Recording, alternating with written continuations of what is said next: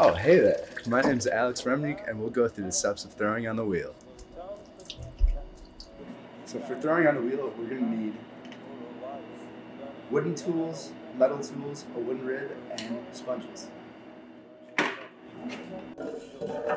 Next, we're going to need to grab a fist size of clay. It's a wedge on the table, so we get all the air pockets out. And this motion gets a majority of the air pockets out and the clay particles line. And you just do this for like a couple minutes, and then you switch sides and go the opposite direction. So now that we have our clay wedge, we're going to want to form it into a ball just by pounding it with our hands. Just a nice rough shape. And then the next step is to throw the clay as close as possible to the center of the wheel, right here. And now we take some water with a sponge, get the clay wet, but not too wet, and then we begin the centering process. One way to check if the clay is centered is if you rest your finger just in front of the ball of clay on the wheel, and if it kind of like touches your hand in one point, it's pretty centered. So we can move on to the next step. And so now the next step is drilling the hole in the center of the wheel of the clay. And so now for this step, you're going to want to take your wheel and turn the speed down slightly, and just to where it's about just before a crawl.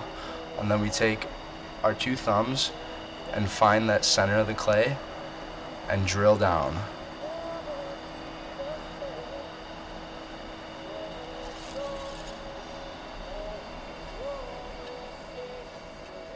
Just until we get to about a half an inch to a quarter to the bottom of the clay.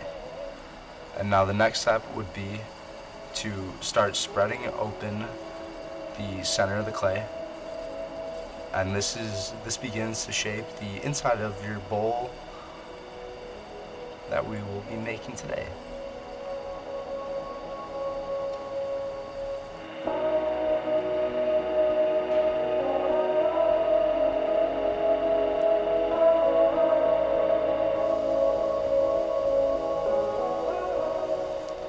So now we're going to want to take one of our wooden ribs and smooth out the inside of the bowl. This compresses the clay and takes out any other unwanted bumps on the inside. And we get a nice smooth surface. So now that we have our desired form and shape, we can let the clay set up a little bit and dry up so that when we can take the bowl off the wheel head, it'll be much easier. And then we take our wire tool and run it across the bottom of the pot,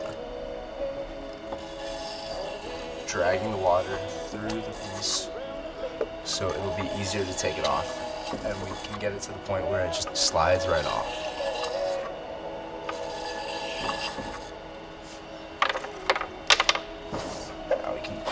Remove one half of the splash pan with our two fingers, scoot the pot off the edge. And now we have to wait for this to dry so we can trim it up and then put it in the kiln to fire.